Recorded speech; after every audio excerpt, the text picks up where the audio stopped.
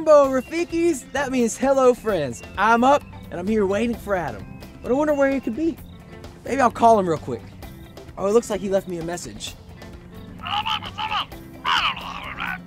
Oh, you guys, this is a crazy message. Meet me, watch out, for a croc!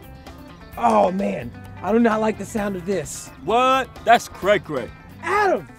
Hello, Adam! Adam! Hello! Where were you? Did you not get my message? Oh, I got your message. Loud and clear.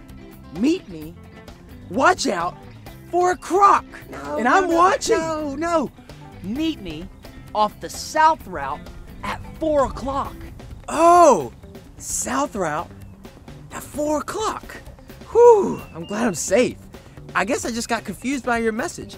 I thought you were trying to tell me one thing when you were actually telling me something totally different. You know, that can happen. Sometimes we all get messages that are messed up or misunderstood. But you know what message is always perfect? The Bible. You got that right. You see, God knew that we would need something written down on paper so we could know who He is and how He wants us to live. In fact, God used over 40 different people to write the entire Bible. God spoke, and the authors would write it down. Two of the authors who wrote down the words God said were named Jeremiah and Baruch.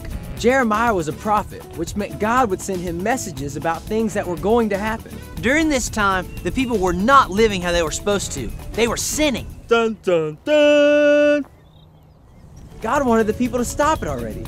God knew they needed more information on who He is and how He wanted them to live. And Jeremiah was just the person to help. So God spoke to Jeremiah and said, "Write in a book all the words that I have spoken to you." Jeremiah wanted to obey God, and he needed help to write down everything God said. And this is where the other guy comes into the story. So Jeremiah repeated every word God said to Baruch, who wrote it all down.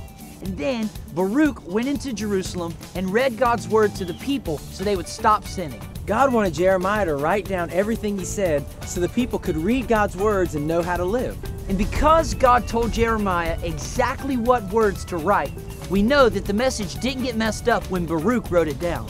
So the same words that Jeremiah told Baruch to write down a way long time ago are the same words we read in our Bibles today?